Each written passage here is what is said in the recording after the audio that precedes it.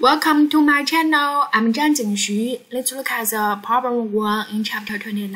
Chapter 29 is about electromagnetic induction and Faraday's law.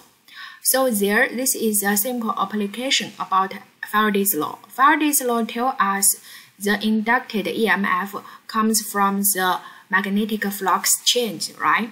So we can say there we list the given quantities. We know it's 2 turns, right? It tells you 2 loops, so n equal to 2. And then you can write the magnetic flux change from the final magnetic flux and minus initial magnetic flux. So you get it there, and time taken is 0.42 seconds. Now ask you what is inducted EMF, so you just write the equation from Faraday's law, right? And then this is the d phi over dt. You can write it as the delta phi over delta t for a certain time. Input all the given quantities, get answer there. Thank you.